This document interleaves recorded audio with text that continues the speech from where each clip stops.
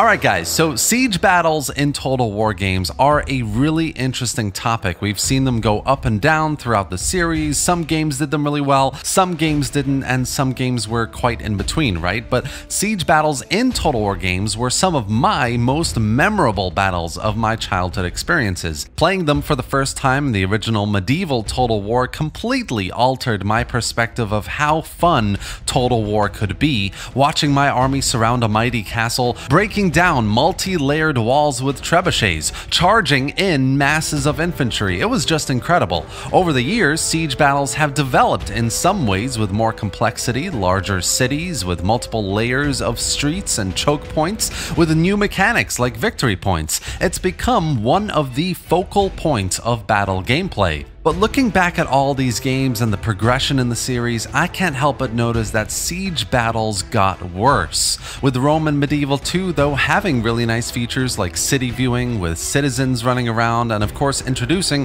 proper 3D siege battles, they suffered terribly from a non-responsive AI and unit pathfinding issues that have largely persisted throughout the rest of the series as well. These games, especially Rome and Medieval 2, did not age well at all in siege battles, and though the battle health system meant things were at least more realistic, weighty, and tactical from a gameplay perspective, the siege battles in these games were largely bogged down by frequent bugs and engine issues. Empire and Napoleon were equally horrible to play in siege battles, and that was mostly down to battle AI that insisted on having long line battles no matter the battle map, so you'd often see the AI army sally out of wherever it was to meet you on open ground. Plus, this lazily implemented battle map design. Besieging a city like London or Paris, you'd expect a major metropolis, but instead we got these tiny looking towns that resembled villages, if anything.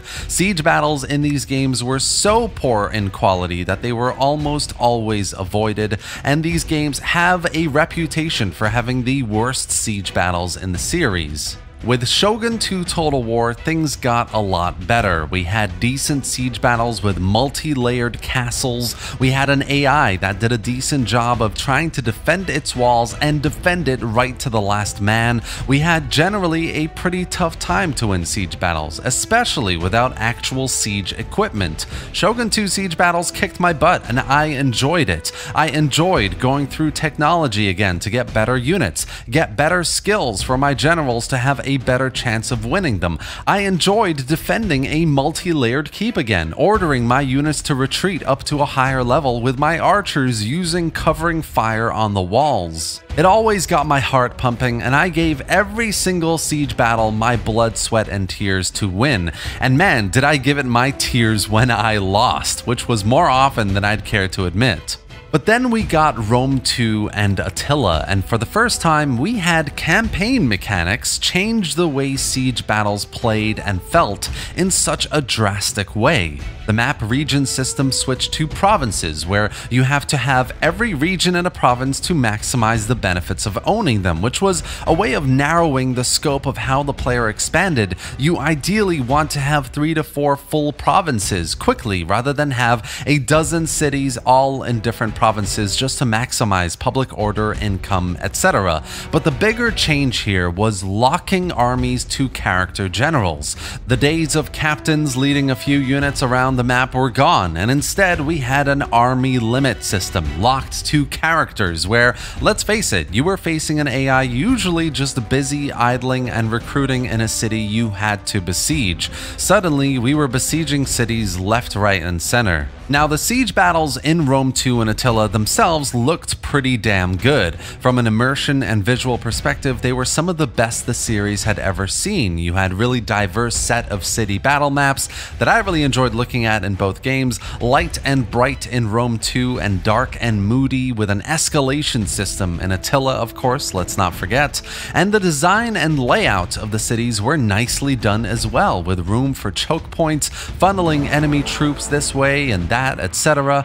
But on the other hand, CA opted to completely remove multi-layered castle battles in these games, which was a damn shame, them being the favorite styles of battles for many players in the series thus far. Even so, the battles were nice to look at, the weather systems were fun, the siege equipment with sapping, upgradable siege towers, ladders were nice, and with naval combined siege battles as well. At first glance, it all seemed really cool. Then you actually started playing them, and most of the time tactics unfortunately went out the window.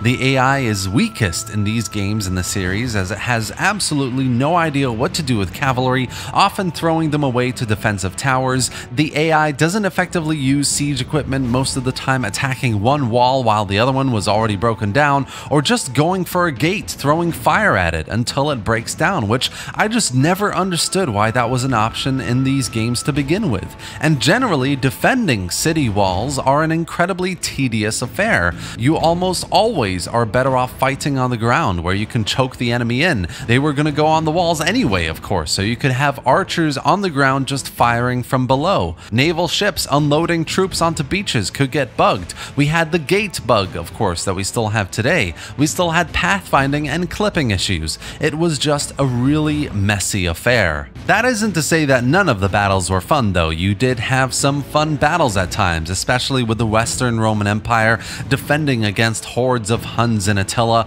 army after army attacking your city until they've wiped you out and they burn it all down. Playing as Carthage and Hannibal at the gates and fighting your way across the Alps against countless Roman armies, and finally getting to lay siege to the gates of Rome was an awesome time. And between catapults, ballistas, trebuchets, and more, the siege units in these games were so much fun. But with AI issues, with a change in the unit HP system leading to not very impactful or weighty fighting, I often found myself getting bored or simply getting annoyed more often than not. As nice as battle map design was in these games, and as visually appealing as these cities are, I avoided them as much as I possibly could.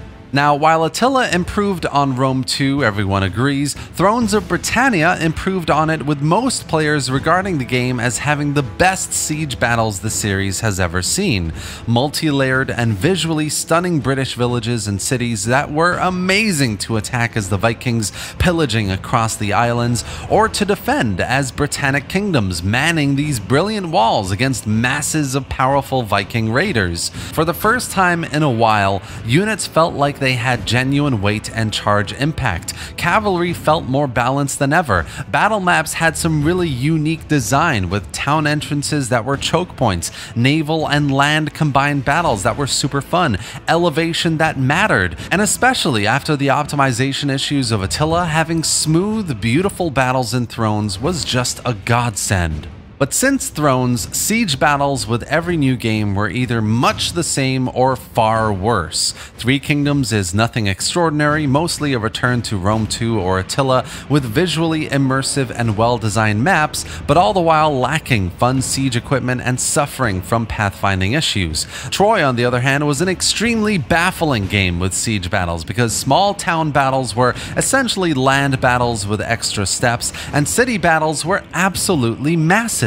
Unnecessarily massive, and you didn't have siege towers until you unlocked them in the tech tree, which was just ludicrous game design. Defensive towers melted your troops, of course, before you made it to the walls, ass ladders. It just felt like the Warhammer battle gameplay reskinned to fit this setting, blobby and uninspired. The AI again was decent enough, but overall this Warhammer style gameplay meant that units felt massless, visuals looked soulless, and things were just not very fun. And then we have the Warhammer games, and I've played them quite a bit, and siege battles are absolutely the worst. Almost every battle is a siege battle, which diminishes their importance. Walls are basically there cosmetically, as so many units can easily break them down, and to be fair, you don't even need to break them down, as units can jump up and climb them with ass ladders. And the design and layout of the cities mean that you can only attack from one side, completely removing tactical depth altogether.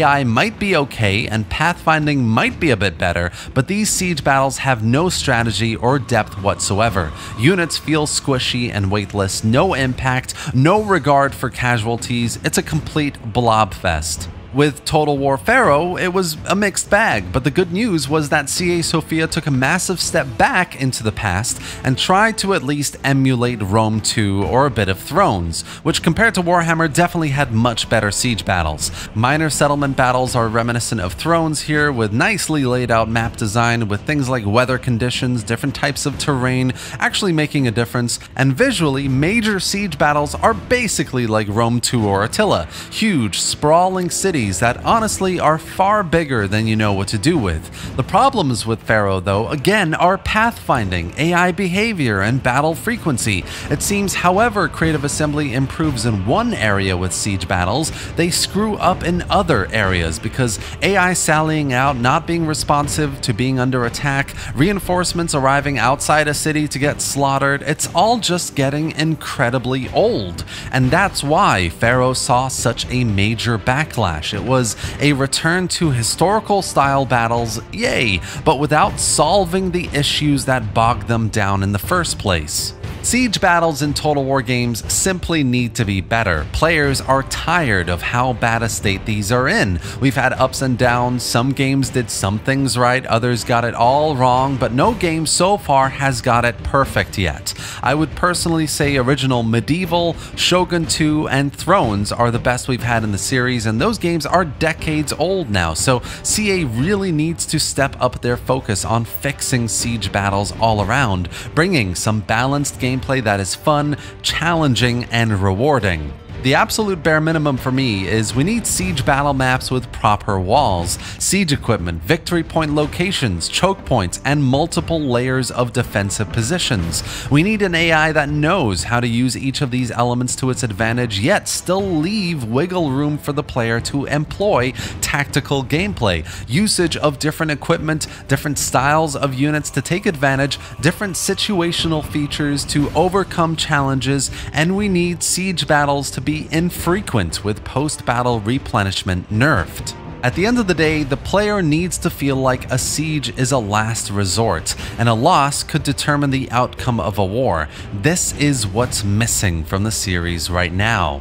And that's it for today, guys. This has been my case study, essentially, on how siege battles have been implemented from game to game, and how the series as a whole has made some progress here and some major setbacks there. Battles are the primary aspect of Total War that sets these games apart, and I really want to enjoy battles, and yet sieges in particular feel neglected and forgotten about. The next game hopefully does a better job all around, maybe not perfectly, but hopefully at least with a little more effort and innovation, with multi-layered visually stunning cities, bringing back castles and keeps that change visually with each upgrade, fixing AI and pathfinding issues that are so often just cringe to watch, achieve a playable balance between meeting the challenge of an offensive siege and putting up a stalwart defensive siege against insurmountable odds.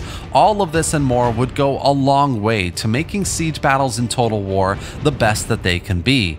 I really hope you enjoyed this video and found it informative. If you did, give it a like and drop any thoughts or questions in the comments section below. I'd love to hear what you think about everything I've discussed here today, what you think about siege battles in Total War. Subscribe for more Total War content, gameplay, and videos just like this, and thanks for watching, guys. I'll see you next time.